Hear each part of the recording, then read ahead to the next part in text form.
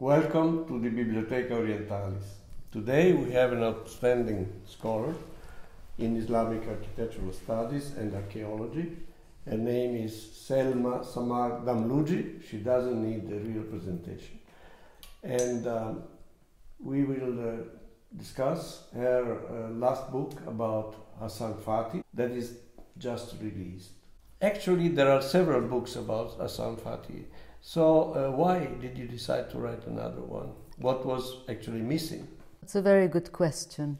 Thank you for inviting me to this platform. The story of this book goes back very long. It was when I was working with Fathy in the 1980s, and he requested that we do a publication of all his writings in one volume.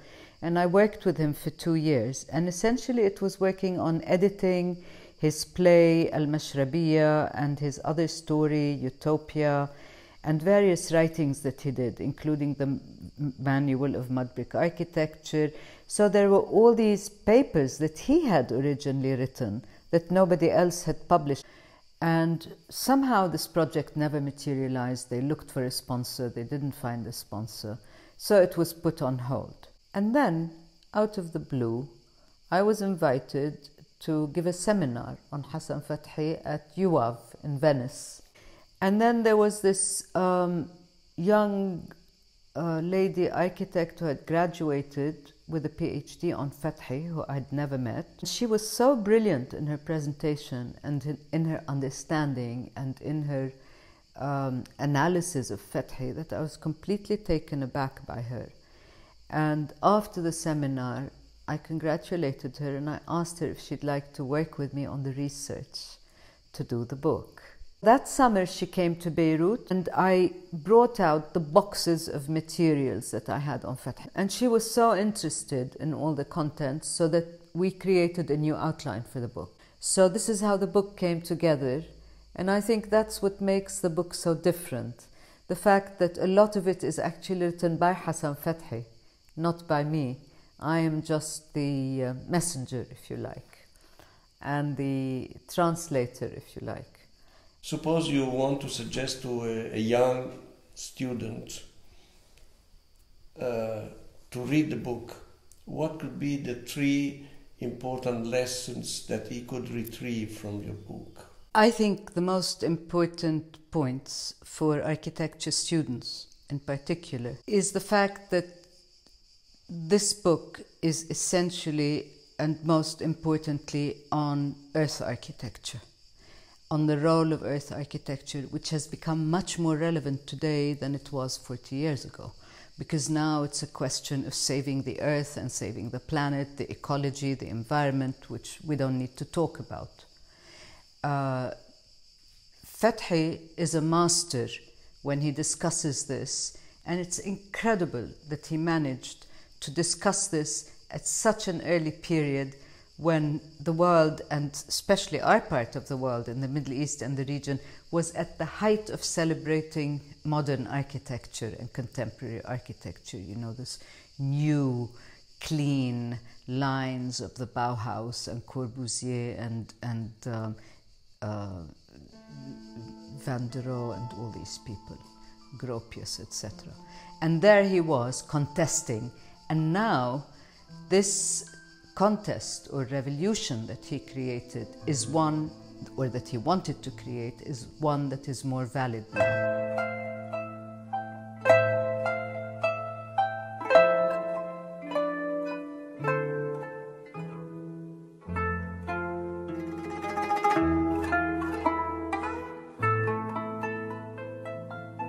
The second is the relevance and contemporaneity of this work at this age, since the ideas that he is presenting, the revolution that he is calling for, is one that is definitely, desperately needed now.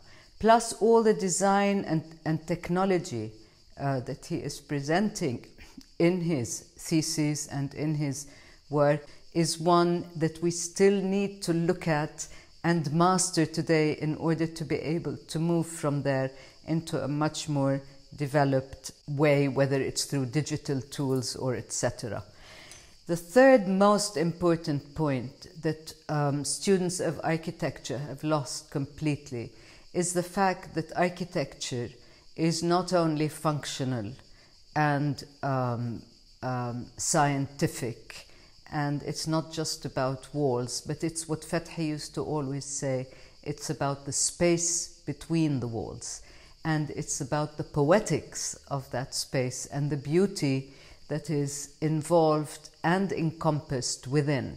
And Fathy shows this through his beautiful watercolors and paintings, through the poetry that he cites, whether through Lao Tzu or whether through his readings and through the plays that he did, his study of colonialism, his talk of a post-colonialism period in Egypt that we are still living in the Arab world. So it was about taste, it was about elegance, it was about form, it was about history, it was about geometry, and it was about art and music. He talks about music, and all of this appreciation points to an architecture that is multifaceted, an architecture that includes a lot of knowledge that is missing from the curricula of our contemporary architects and students. And this is the importance of the book.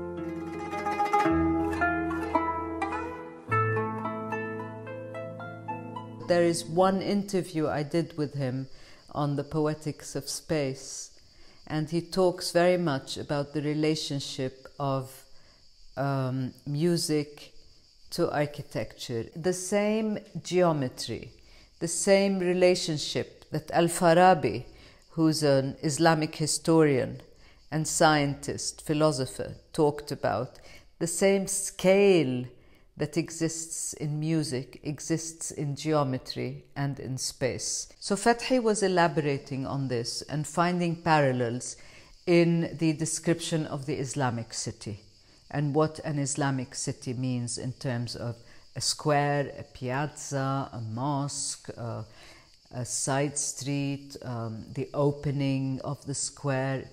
And when you get to the crescendo is when you arrive to the main piazza, if you like, you know. And it's the understanding of the nuances of all of this. I haven't invented anything, nor has Fathy invented anything. But this is where knowledge is important.